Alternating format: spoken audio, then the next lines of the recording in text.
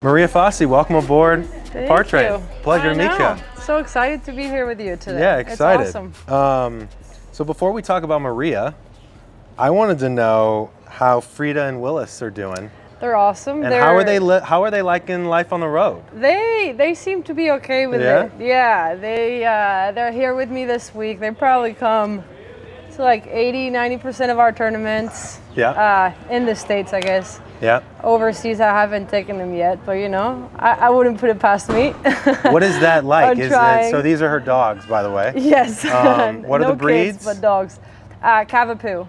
Okay. Yeah, so King Charles Cavalier and Poodle, and they're just like so sweet and just just great addition to the team, good company. I always say they don't care if you just won a tournament or came dead last. They're gonna wag their tail when they see you walking through the door. So they definitely keep, I don't know, just more relaxed vibe for when I get back to the hotel or to the house during the week. So it's So who's watching the dogs when you're practicing and playing? They stay on their own. They're good? Yeah, I just put like rain sounds on the background. Oh, and, nice. Yeah, they'll do some meditation or something. My brother just adopted a dog recently and literally subscribed to like a dog TV channel. Yeah. To entertain him when he's gone. I just keep them with some food, toys, and stuff like that, and they're good at like not needing to go outside for a few hours. So sounds nice and low maintenance. If I'm staying with a friend and she's going back to the Airbnb before I am, I'd just ask like, hey, just let them out or something. But they just live the life. Love it. Well, I just told you before we started that I went to Mexico City for the first time in February. And I feel like of all the cities I've been to, people are most passionate. People that have been are most passionate about Mexico City. So before we dive into your game and everything, what do you think, if someone only has one day in Mexico City, walk them through the perfect day? I think you have to just have like, so many of the hotels, like I don't think it really matters where you stay, but like their buffets are just so good.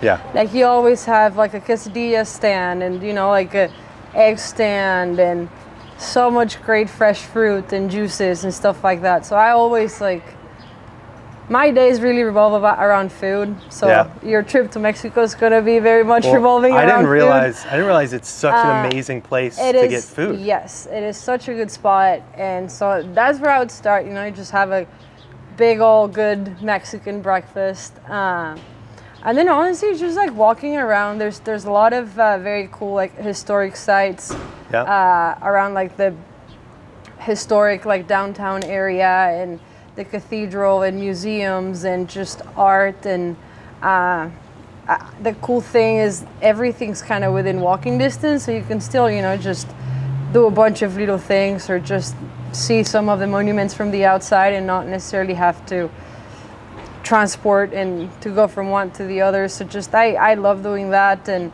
like I was saying, food's so good. Like I like street tacos, or like you get street corn, and I love that as a snack, like mid-afternoon or something like that. For sure. And do you have a favorite restaurant to send people? Depends on, like if you want to do something like authentic, there's this like bar/restaurant that's been around for years and it's owned by the same people, and it's called Cantina La 20. So Cantina is like another word for bar in Spanish, and they are amazing. Like just the ambiance and the drinks and the food. It's a good spot, and like they're open till late, so you can stay after dinner and like have a few drinks after that as well, and just kind of enjoy your time with friends. And it's a good spot, and they have a few locations now, but they're all kind of near some historical site as well. And those are pretty cool at night as well, just with the lights and stuff. So, I mean, I think there's a lot of history in Mexico City, and I like history, so that's kind of food and history for me would be a great trip to Mexico City. Okay. Yeah. I went to the famous churro place. Yes. What is that called again? Yeah, you're putting me on the spot. It's the white white and blue font. No, I know exactly we'll where have to look it up, too. but Yeah. just look up churros when you're there. Yes, and churros it'll be the are top awesome, of the list. 100%. Yeah. Okay, so perfect taco. What's in the perfect taco? Street taco, just al pastor. Al pastor. They give you like mini tortillas, usually 2 tortillas, some al pastor meat, onion, cilantro, and just like lime, salt, and a good salsa. And simple. It is so good. Yep. You can have, 5, I don't 6, understand 7 people of that don't those. like cilantro because it kind of makes the taco. It does, just a little bit. Like, Yeah. you know, you don't need a whole lot, but enough just to give it, like a fresh taste. And simple. The simpler the better, I think, when it comes to like proper Mexican tacos. So I was digging into your game and you as a person, and I was trying to figure out the best way to kick off talking about the way you play the game. And I found a quote that I think sums it up, but you tell me how spot on it is. So Mark Calcavecchia said this. Yeah. He said, hit it hard, it'll land somewhere. I like it. Do you connect with that mentality, or how much does that describe your game and the way you play? I think so. I mean, in ways, of course, but I think that this day and age, like length is such a big thing, and it's such an advantage, and it's something that players are constantly chasing. You know, you see it with Rory McIlroy was at peaking last year, and he was still trying to hit a little bit further, right? Yeah. And you see a lot of the girls out here just working hard in the gym or working extra hard with their swing coaches just to make sure they can get a little bit extra. And I think for me, like it's an advantage, I guess, just to have that. I'm already long to begin with, per se. And it just gives me more options. I think that's the coolest thing about distance is that, it's awesome, you know, hitting a drive 300 yards. Like it's great. But then I can also hit a 3-wood that goes 260, 270, and I'm gonna hit more fairways with it, and I'm still plenty far. So like I can kind of have more options, play different types of games, and I definitely like to, you know, just swing hard and see what happens from there. I think the closer you are to the hole, the easier it is to get it in. So I think it definitely helps. The interesting thing that I've learned from interviewing many players on LPGA and PGA Tour, and really high-level amateurs and just really good players overall, is swinging aggressive to conservative targets. Because obviously everyone talks about your length, and I know you've said before you're a fierce player, you like to rip it, but how much does that ring true to you? Yeah. Like, how conservative do you think you play from a course management standpoint, even though you're ripping it hard with your swing? Yeah, I mean, I think you still have to play smart, you know? You can't just be reckless out here, especially at the level we're at right now. Like, if you get reckless, like, you're definitely gonna have to pay, you know, for some of those shots that you try to take on, and they don't necessarily turn out the way you want, and you're gonna be in trouble more times than not. So I think like that's kind of why I was saying, like, while I definitely like to just swing hard and hit it hard, like I think you do have to be smart and you know, just manage your way around golf courses. And honestly, there's some golf courses that, like here in LA, like you don't have so much room, you know, to build a golf course. So there's some quirky holes and whatnot. So sometimes hitting it 300 yards is not what you need. You know, you need something a little bit further back and kind of figuring it out from there. So I think, you just kind of have to learn how to dance with it, I guess. And but definitely my essence is in hitting it hard. And honestly, I don't really want to lose that. Yeah. What would you say to amateur players that struggle with playing defensive, playing tentative? Obviously, you know, amateurs versus pros, we're seeing more extreme misses, maybe than a pro, more often, obviously. Yeah. And therefore, sometimes it's hard to swing hard. It's hard to commit. Have you ever struggled with that, of feeling tentative? And what would you say to the amateurs that struggle with that too?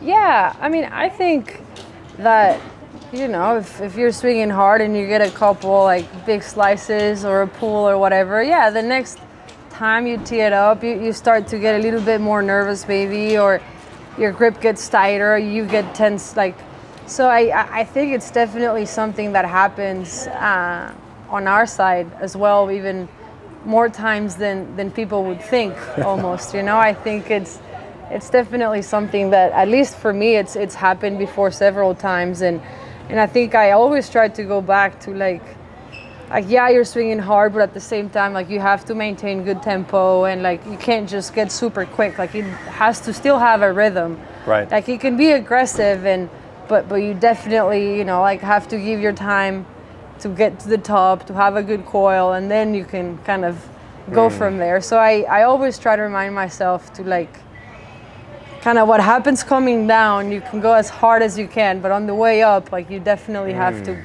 just give yourself a little bit of time. But I think for me, for like advice, I guess, for amateurs in being a little more conservative, like, I definitely encourage it. Like, I think I joke with my caddy and my team, and I just say, like, you know, easy pars have never hurt anybody. Like, I mean, you're on the par train right now. You know, yeah. You know? I mean, so if you're making pars, you're gonna be okay, and if you hit a couple close, you know, you're gonna be able to maybe sneak in a birdie here and there. But I think for amateurs, like, if it's not a par and it's a bogey, well, that's still better than a double bogey. You know, it takes less to recover, and I think sometimes we think too highly of ourselves and try to hit the perfect shot, and sometimes it's better to just kind of take the easy route out and make a bogey, make a par, and, you know, just kind of take it on the next hole. How many perfect shots do you think you hit per round on average? I mean, 3 to 5. 3 to 5? On like a good day. Yeah. I think like Hogan said something very similar. Yeah, like, I think we hit so many great golf shots, don't get me wrong, but I think, to me, a perfect shot is, you know, one that comes out exactly as you had pictured it in your head. Right. The ball does what you want it to do once it lands on the green and all that stuff. And I mean, yeah, I think if you have 5 of those around, you're playing very damn feeling good. So then, if you are feeling tentative, or your grip starts to get tight, like you mentioned, what is one of your keys that you go back to? It sounds like tempo and rhythm.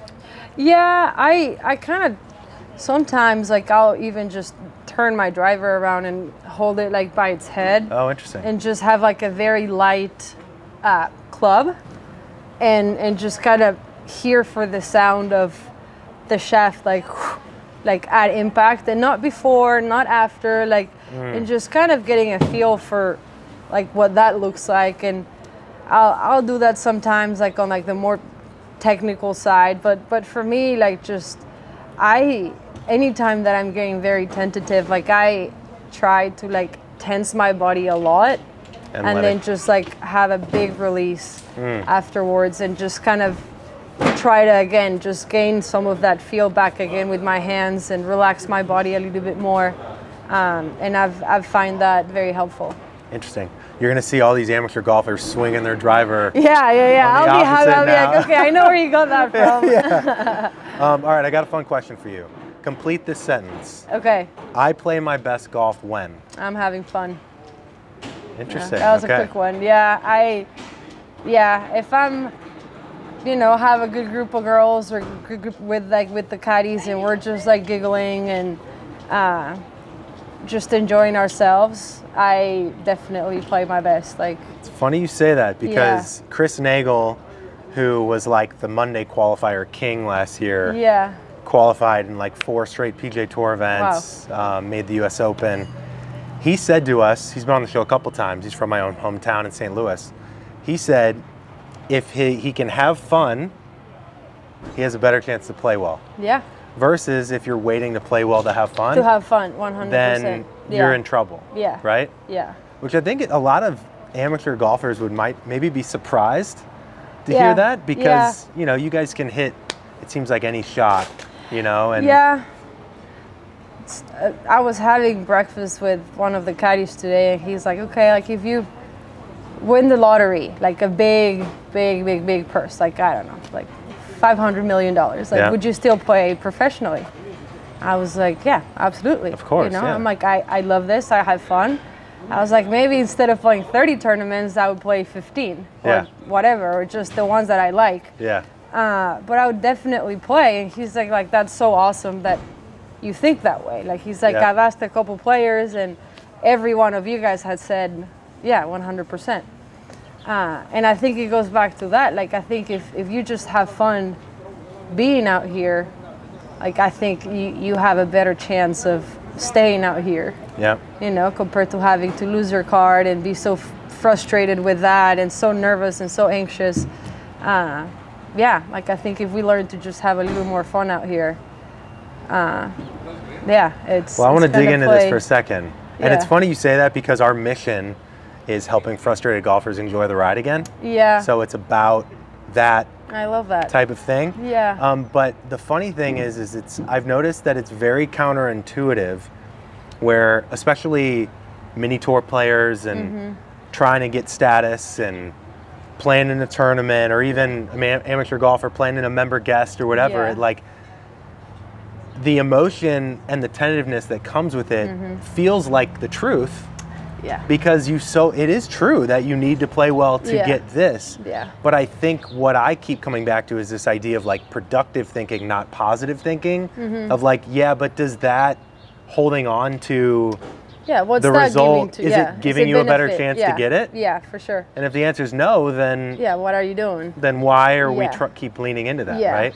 And that's like with my psychologist, like, that's something that she says all the time. Like, you know, there's several things can be true at the same time. Like, you can be frustrated, you can be playing bad, you can be wanting to do better, you can be, you know, trying your best at the moment and all these things, and at the same time, like, if you just choose to hold on to, like, oh, I'm playing like crap today, or I'm doing this, or I'm like, is that giving you anything, like you said, you know, to achieve what you want to achieve? Well, no, then, you know, let's drop that and let's try to focus on something that might not even get you what you want, but it gives you a better opportunity, you know, to achieve that, like, end goal that you want, whether it's, you know, breaking 80 for the first time, or winning at the member guest, or making a cut, or finishing top 10, whatever it is out here, winning a tournament. Like,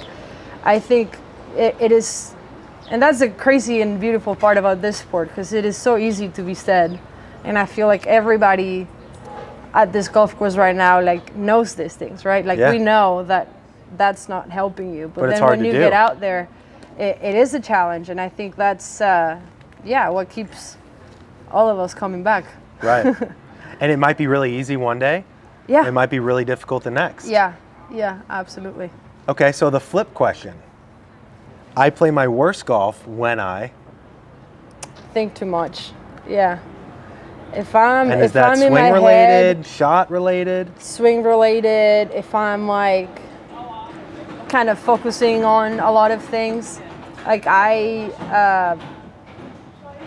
anytime that I play good, like, I'm having fun, and, like, it's all fast. Like, it's all, like, because I know you're not a numbers person. You're more of a field player, right? Yeah. So, like, I'll talk to my caddy, we get a number, and then, you know, I just pull out a club and, like, I just hit. Yeah. Like, my routine's not rushed by any means, but, like, it's just there's no thinking. It's all just very intuitive, very just connecting with the shot, connecting with the hole, connecting with, like, what the slope, the lie, everything's kind of trying to tell me. Yeah. And then, you know, when I play my worst is any time that I'm trying to read into the lie and think, okay, like, ball's above my feet, it's gonna want to go left. Or anytime that I start to get, like, too analytical, whether that's about my shot, about my swing, about what's happened in the last 3 holes, like, it just all goes to shit. So is that a fine line for you of not moving too fast and not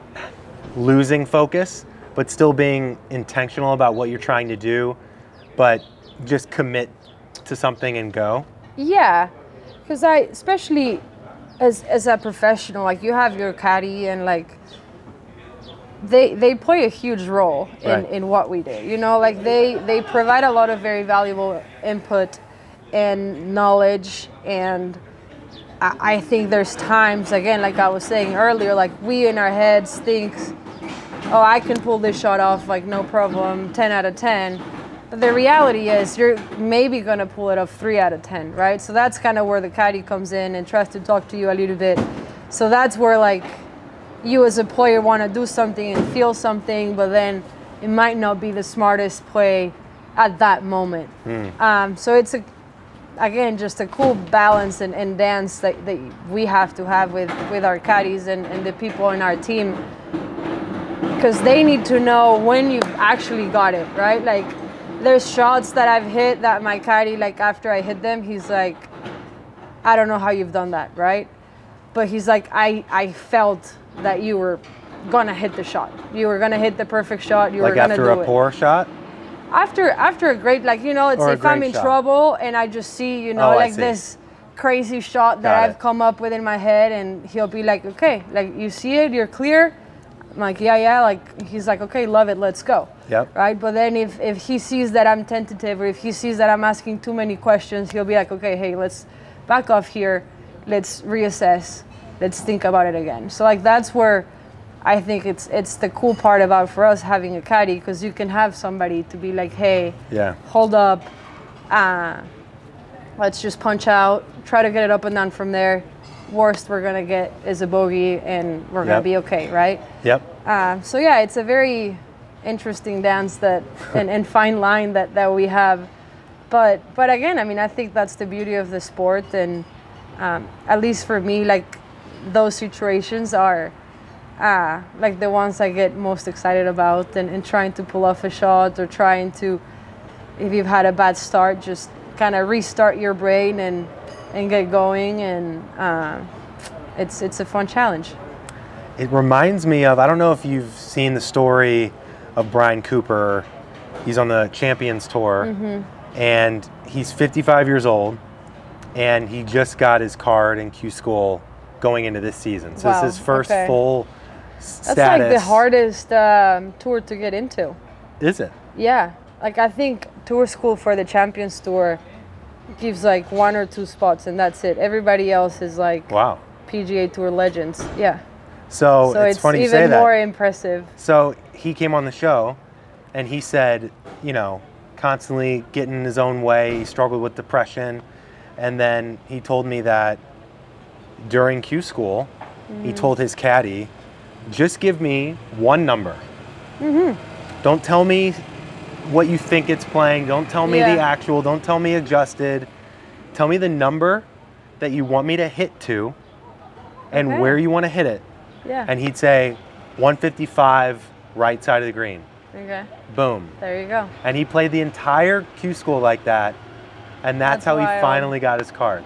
So it's kind of similar to what you're saying. It's not about adding on, it's about stripping away. Yes. Yeah, I think it's so easy to, especially again with like the books that we have today, and the technology and the knowledge and videos and the TrackMan and like all these things, like it is so easy to just have an overload of information that, while that can be super helpful for some players, like I think for the majority of us it's not. Yeah. It's managing how can you get some of that information, because it's very valuable, you know, for your coach or for your caddy, but have them kind of keep it, and then you just go ahead and hit shots. Right. Like that's, I had a good practice round today, and my caddy just kind of looked at me and he's like, hey, let's just go play golf on Thursday. Like, stop trying to do something different.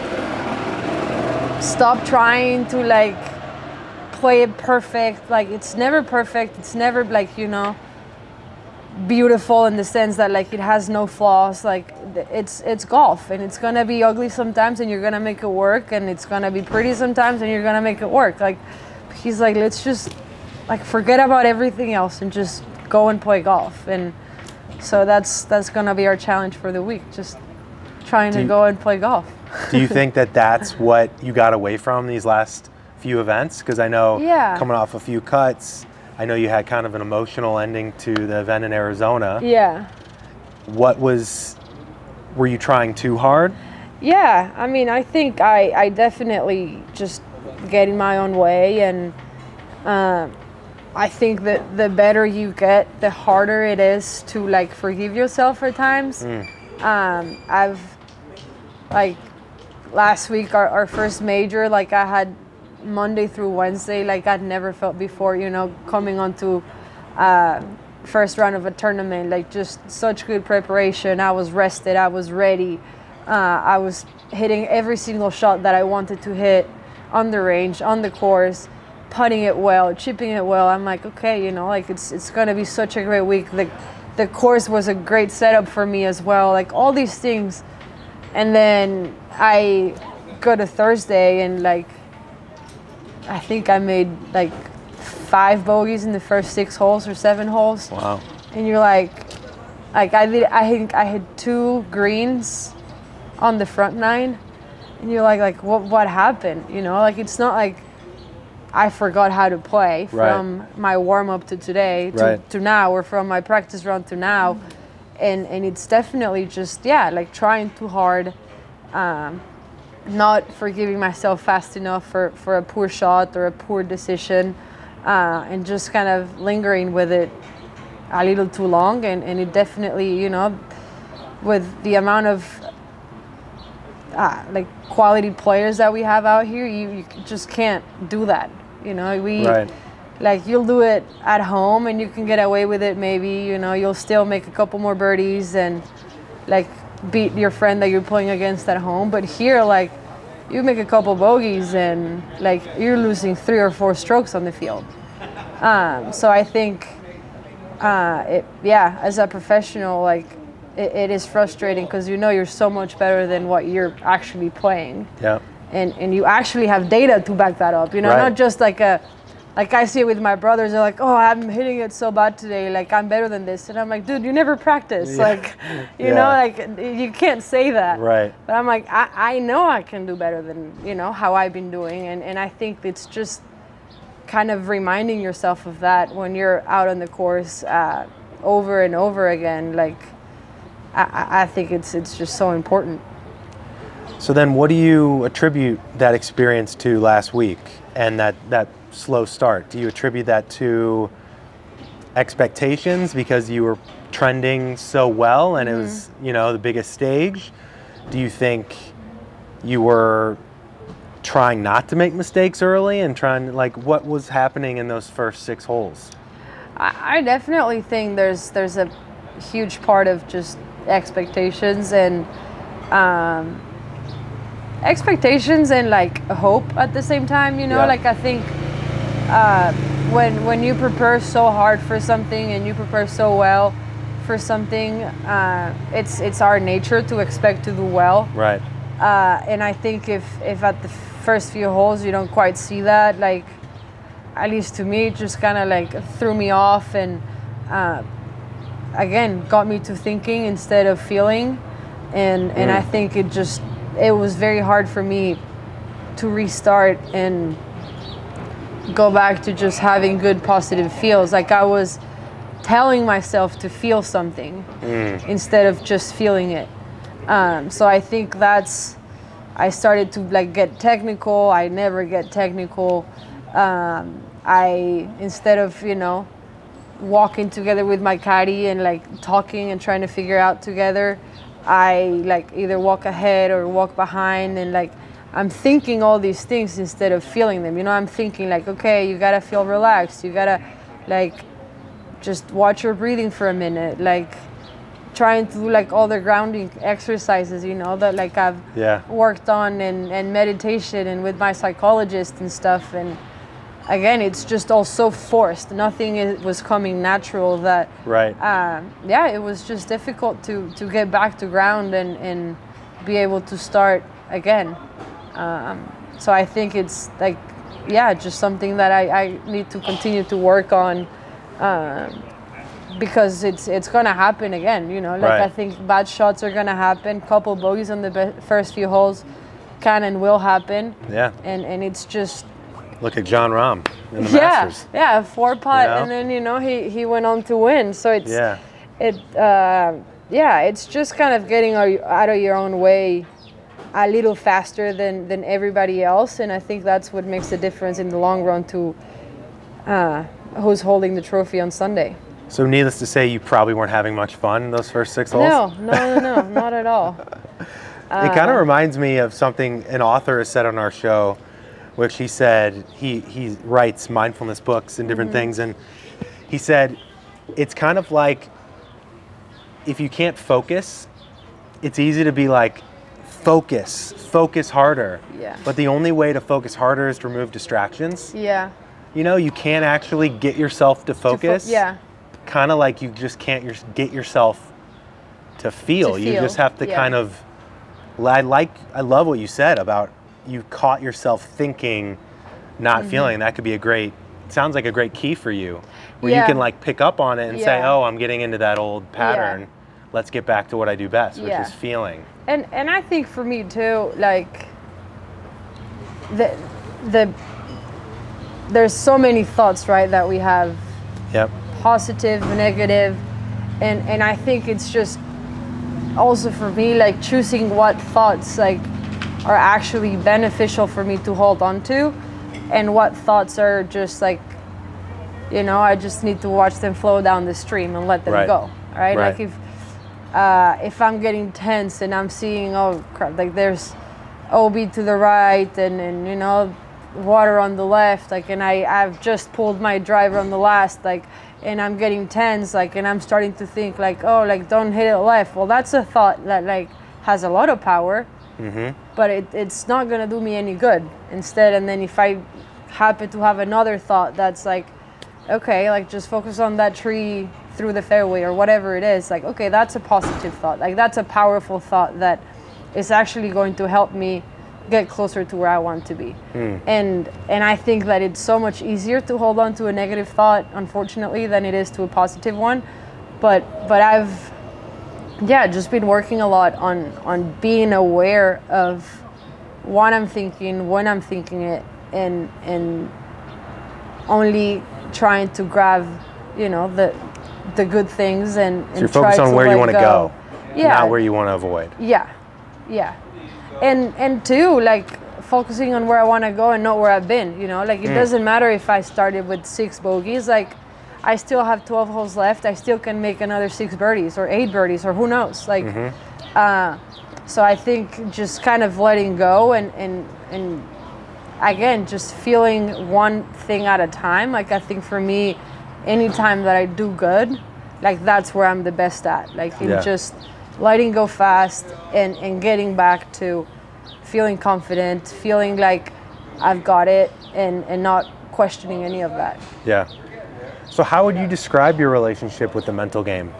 I mean, it sounds like you've done a lot of work with it. You just referenced something that clearly that has a huge impact of going from Monday to Wednesday to Thursday, because you didn't forget how to hit the ball. Yeah. What is your relationship with the mental game, and what do you work on with your coach specifically? Yeah, I mean, I think right now it's definitely the weaker link in my game. I mean, and it's weaker and strongest at the same time in a way. Like I think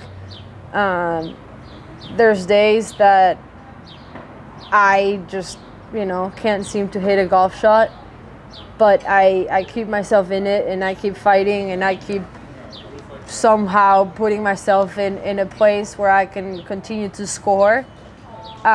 So, you know, that's where like my mental strength comes in.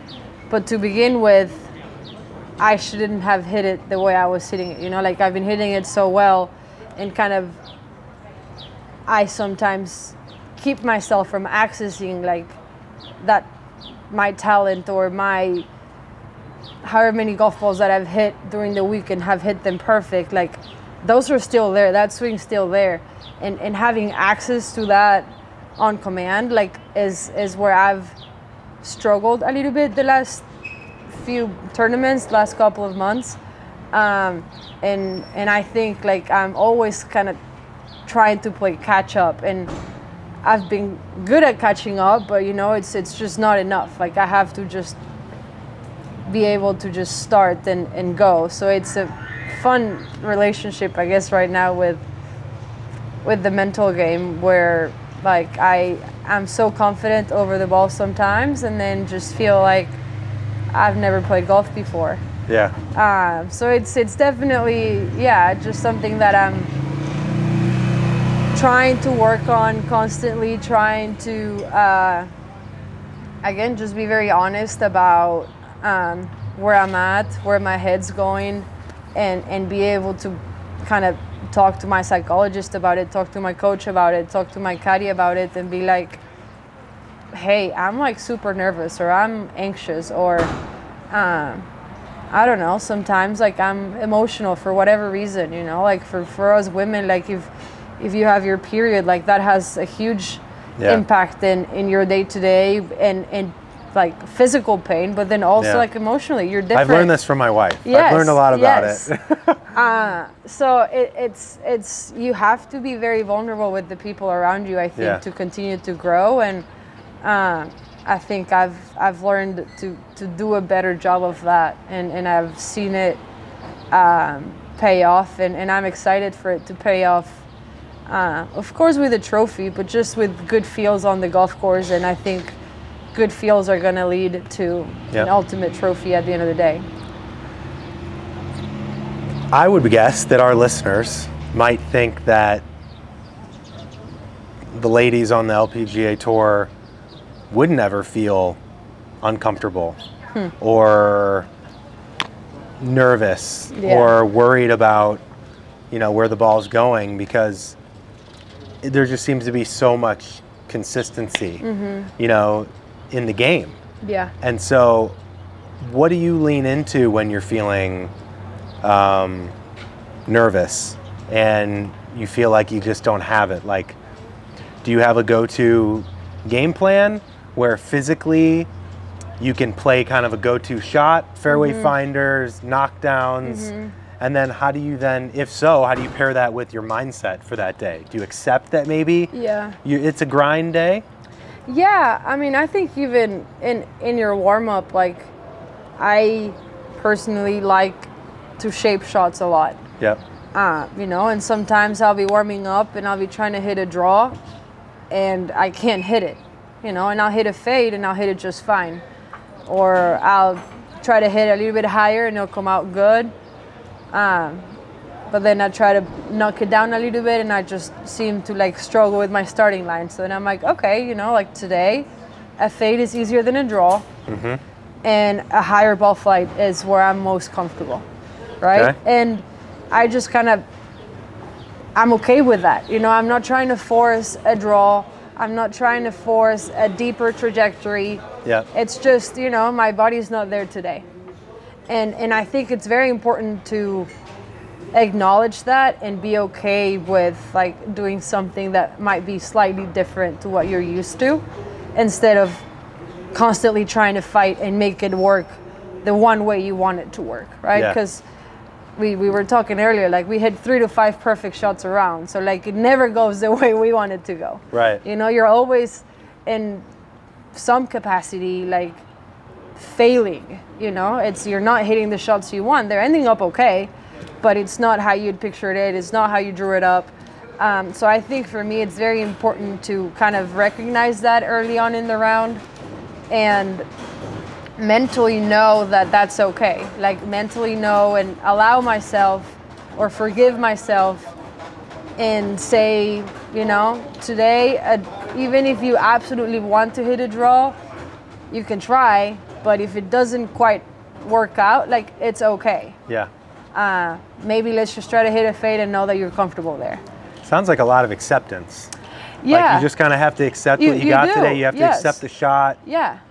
And you know, I mean, you know, like short memory, and too, like if you hit it offline and you like, again, it's so much easier said, you know, today than when you're out on the course and actually doing it. But like, if you hit a shot online, like getting angry over it is not going to change the lie that you're going to have. It's not going to change the fact that you missed it 30 yards right or 30 yards left, like it's already done. Like it's so much better to just be like, okay, like shit happens, you know, like let's try to figure it out from there.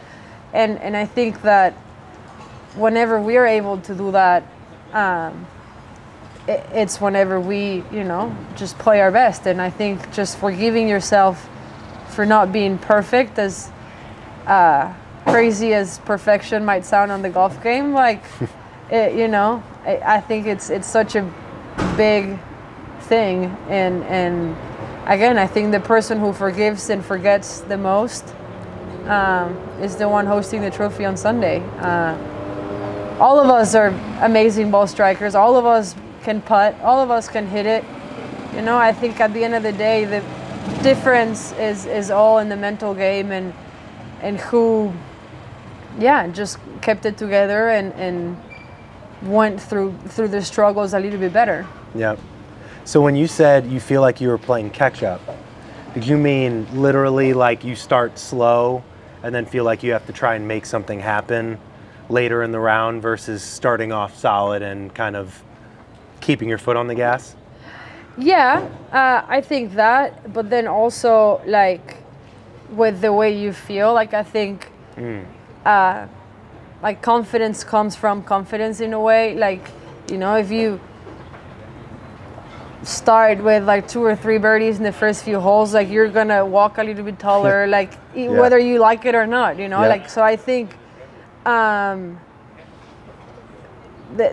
say play catch up, where like you're just kind of starting slow and you're catching up to where you want to be and where you how you want to feel, which also relates to scores, right? Like I think the better you feel, usually the scores tend to be a lot better as well. So like I think. So you're saying almost start the round as if you're 3 under. It's like have the demeanor, act as if you're already in the lead. Just walk a little bit taller, and I try to remind myself that, like, I always try to hit a few putts before I go out and, like, I don't know, make 2 or 3 like 5 to 7 footers and just feel good about my putting stroke, or on the range, just like, okay, let's play the first hole, like let's hit driver down this side, and then we're probably gonna have a pitch and wedge in. Just hit that and, you know, hit 2 good shots, and you're like, okay, like I've got this, like, you know, it's I got the number, I got the ball flight, I feel good, I'm happy with where I'm at. And I think transitioning that to the golf course is the hardest but easiest, you know, thing at the same time, because you almost, like you said, just have a head start in the way you feel, and you can just kind of transition onto the golf course. So let's talk about pressure for a second. Yeah. I've got 3 examples for you. Okay. Which event did you feel the most pressure in? Okay. Your pro debut at a US Open, which you finished 12th at, by the way. Pretty good debut at a major. Yeah, I'll take it. The women's amateur at Augusta National, which has been talked about widely. You finished runner-up. And then representing your country at the Tokyo Olympics. All very special in their own way, but by far the Olympics. Really? Yeah.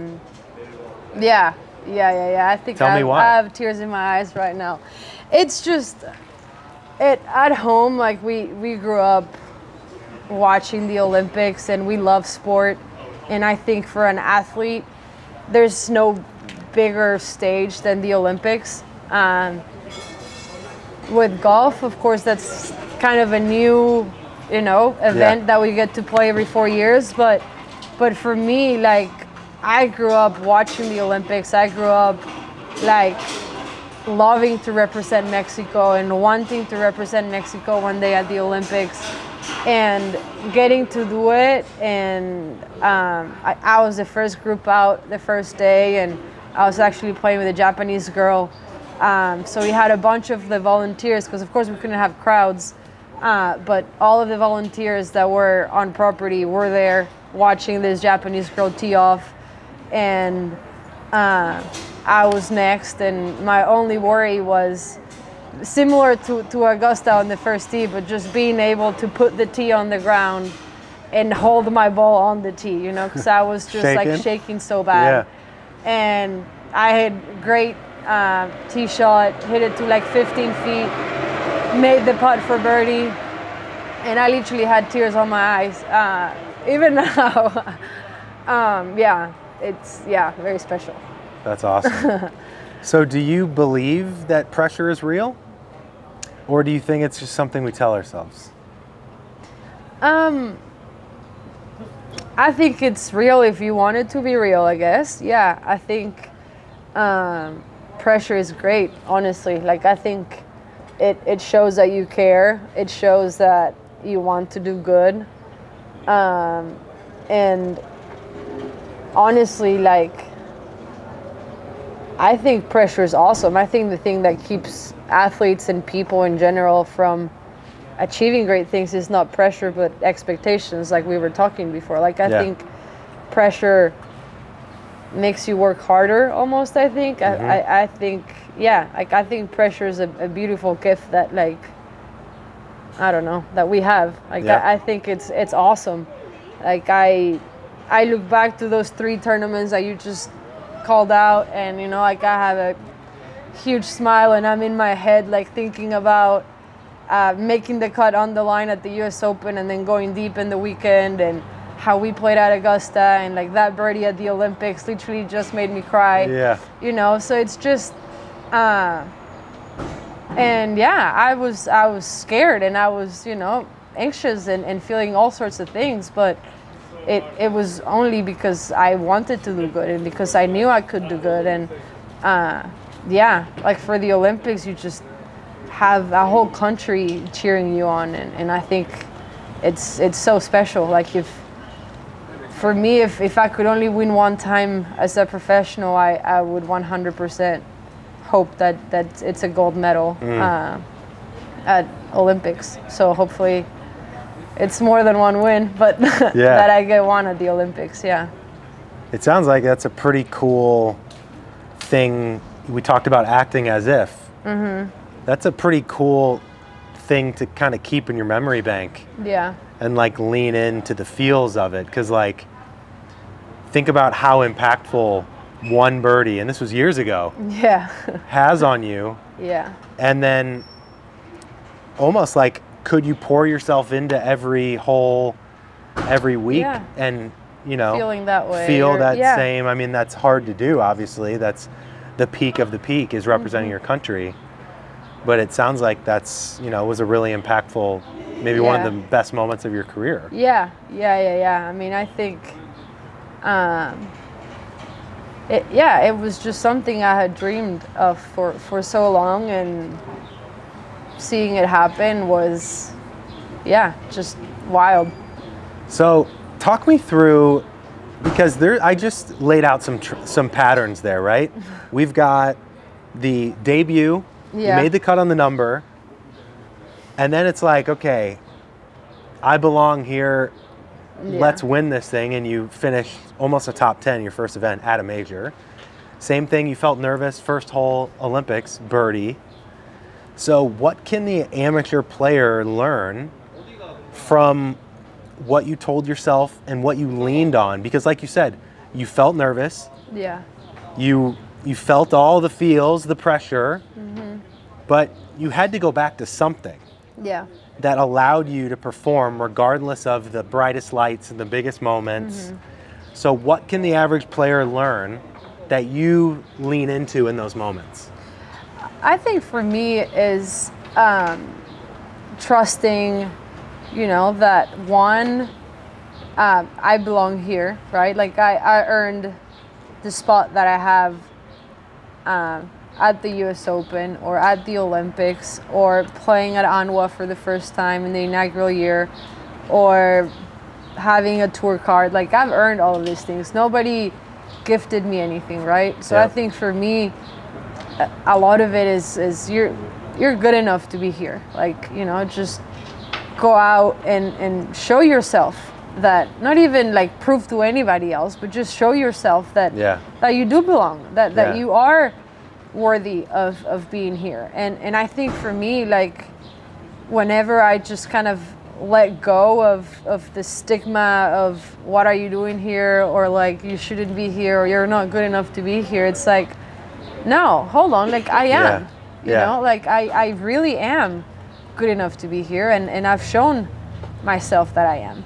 So you're moving out of doubt into belief and confidence. Like even if you don't feel it, you're reminding yourself really of it. telling myself that, because again, like I think so many times you don't feel that way, but I think you have to be reminded of that. And I think for us, I have an amazing support system behind me, like of course starting with my family and closest friends, but my coaching staff and my caddy in the course, and that's like his biggest job. And the thing he has to repeat the most is like, hey dude, like you're damn good, like let's go. It's just like I said before, like let's just go play golf and it's gonna be okay. You know, and at the end of the day, like what happens here, especially for amateurs, like what happens on the golf course, like it doesn't matter. Like they still have their job, they still have you know, their family, and for us too, like we're still healthy. I'm living my dream. Yeah, I've missed a couple cuts and it sucks. You know, it's not like you don't care, but I think just having some perspective as well, and all these amateurs are out there to have fun. Like, you know, you're going out to the course because you want to be there. So just take advantage of that want and just go enjoy it. I think this is really important. I'm going to challenge the listener, because I think it's easy for a listener to hear you say, I earned it, I belong here, and they're thinking, well, yeah, of course, like you're one of the best players in the world. But I think the key for them though is, but you have doubts too.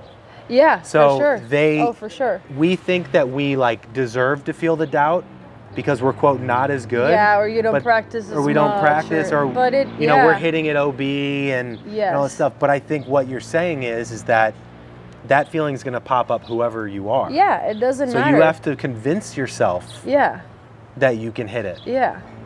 And two, I think, like, again, for an amateur, like, in a way, like you earned your time off from work or whatever, you know, to go and play 18 with your guy friends or with your girlfriends or whatever it is. Like, so I think like that's also kind of a cool way of looking at it, that like, hey, let's just come out here, have some fun. If you like to have a few drinks when you're playing, have a few drinks. I have friends who mezcal, maybe? Yeah, mezcal, smoke a cigar, whatever the heck you like to do. If you like to drink water, then drink water. I don't know. But, you know, like just, it's supposed to be fun, and it is a game. And I think having that like childlike mentality of just doing things for fun, it's the biggest gift and the biggest flex, I think, you know, that you 100%. Can have. So, a little bit of a lighter question. I know we're almost at time. We talked about Augusta. I got to ask an Augusta question because I went for the first time last year. It was amazing. If you went back and you could only play one hole 18 times in a row. Oh, that's a good question. What hole at Augusta National would you play 18 times? That's a hard one. I would say either 11 or 15. Okay. I think 11 is I love 11. Best hole on the course. Really? Yeah. Why is that? I think, especially from the back, I think it's one of the hardest before they redid it. But I think it was just one of the hardest tee shots that the guys had all year. To then not only have that, but then you have to hit one of the hardest second shots. You know, onto that green that slopes towards the water.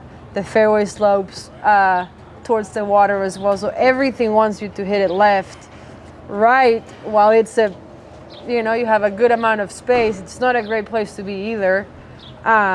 And I just think it's such a good golf hole. and 15 it's just fun.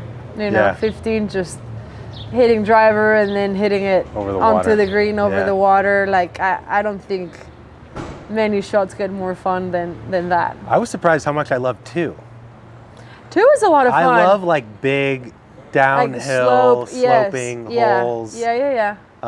It's a fun second shot too, like Yeah. trying to get it in between the bunkers and onto the green, and yeah. Do you think, because you've mentioned feel, not technical, having fun, hitting shots, do you think that that is one of the reasons, kind of like Jordan Spieth's talked about, where you never have a flat lie and you're having to create shots? Do you think that's one of the reasons why you played well there? I think so. Yeah, I think Augusta definitely challenged you to move the ball both ways off the tee, especially left to right, which for a lot of the girls that's a harder shot to hit. Yep. Like, you know, so it's a fun challenge. And then to some of those greens, like even chipping, like you would hear some of the guys like they're trying to hit a draw on a chip to get like spin off like one of these crazy slopes and like all these things, and you're like, you're chipping, like it's, and you know, even then you still have to play around and be super creative, and it's it really makes you connect with your feel and your instincts and the player in all of us, you know. And I think that's why I enjoyed it so much, and I've gotten lucky to play a couple more times and after that, and I've loved it. Amazing. Both times as well. So I got to ask you about your golf ball for a second, because I just shot a video with Chris Trotty. Oh, yeah. He says hi, by the way. Thank you. Last week, and we just posted it today. And it was cool because for me, you know, I'm a mid-single digit handicap. I've never understood the difference between the ball that I play, other than it zips back on an approach shot or it stays at my pitch mark. Yeah. And so I finally got to learn. He fit me. We did a that's on the awesome. golf course golf ball fitting, no TrackMan, with a Just TP5, feel TP5X, and a Tour Response. Okay. And now that I've learned a little bit about the differences of the ball, I'm curious what ball you play and how you went about choosing that. I play the TP5X. Okay. And for And is that me, for distance and less spin? it's or? a little less spin, and I spin it a lot with my driver. Yep. So I think players either choose their ball because of their wedges or because of their driver. Like, I think that's kind of, irons are usually somewhat similar. Like, I think the biggest difference you see, of course, with the driver with more speed. Yep. And then with the wedges because you have more spin. And for me, like a ball that's a little bit softer, like the X or even the Tour Response, like was too spinny off the tee. And while I was still getting distance, it was just not a ball flight that I liked. So that was kind of how I went there, but I still get enough feel around the greens and enough spin with my wedges to where I'm not like wanting to go play the 5 and not the 5X. Yep. So that's, I've played it for probably like 5 or 6 years now. I played it in college as well, and just really like that ball. And I know you've played a couple questions, and we'll let you get back to your prep. You played golf with Annika Sorenstam. I forget if it was was it a year or two ago? Yeah, probably 2 years ago. Curious what you learned from playing with the GOAT. Because we had her former coaches on the podcast, Lynn and Pia. Oh, that's, yeah. And I've heard some great stories about her. She's awesome. Like, I think, and I see it with Lorena as well. Anytime I play for fun with her in Mexico, they want to win at everything. They are just like so competitive. Just like one is the only number they see, you know? Like, I think their drive and like how hungry they are to win, I think is beyond like something that you can even explain. So I think like their drive, again, even today, like after years of being retired, like they still have it, and it's just such a powerful thing to witness, I think. But then golf-wise, like, she's just smarter than everybody else, you know? Like, she'll bomb a driver over you, but then, like, hit it to the fat part of the green. If she can make a 30-footer, she'll make it. If not, you know, it's an easy par. While you're trying to sneak it into a flag, and then you hit it in the bunker, and you're short-sighted, and then you make a bogey, and she just made an easy par, stress-free. Yeah. You know? So it's a cool combination of, like, having this immense drive to succeed with, like, just a lot of brains. So it's yeah, I think sounds like a lot of super powerful too. Yeah, a super powerful combination of trusting when to go and when to hold, and I think it's, yeah, as good as it gets, clearly. How does that compare to your experience playing with Rory and meeting Rory? It's similar. Like, I think that I actually had a super cool conversation with Rory a few years ago, where he got very personal and sharing a lot of his own stories and struggles, and I think it's cool to see, like, again, even for me as a professional, like, you think that the guys, like, are so much better, or they don't struggle, or they don't feel the same way that we do, but kind of seeing him be vulnerable with me and just kind of share some stories and tell me that, you know, like, kind of validate the way I was feeling, was very special. And again, like, I think he's a player that wants to go at every pin if he can. Yep. But then he also understands that sometimes you just need to have a easy 2-putt par and move on. Yep. So I think that, like you said, just discipline. I think it's also one of the factors that makes them so different and so much better than everybody else. And they're going to be players that we're going to remember, you know, for years to come. Yep. So yeah, definitely awesome role models and, yeah, examples to try to follow. Yeah, that's a good one. That's a good one to have, for sure. Anything we didn't talk about that you think our listeners could use hearing, that they should know? Or is there anything we talked about that you think you really want to hit home and leave our listeners with and reiterate before we go? Yeah, I mean, I think we spent some time talking about it, but just, like, the importance of kind of being confident and comfortable on the course, and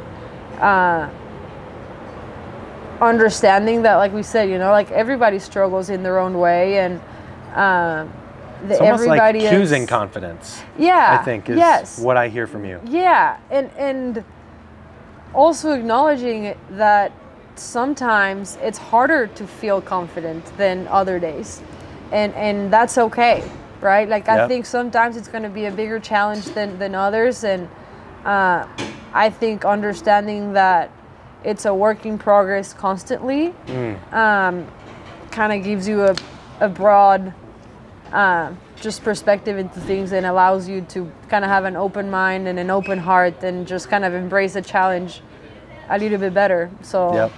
So yeah, I think we're all more similar to each other than I think most people think. Love that. Yeah. Well, thank you so much for hopping aboard the train. Love it. Thank At you. Maria Fassi 1 on Instagram. Thank you guys for watching. Thank you. Hit the subscribe button, and yeah, thanks so much for hopping aboard. We'll be cheering you on this week. I appreciate that. Thank you. All right.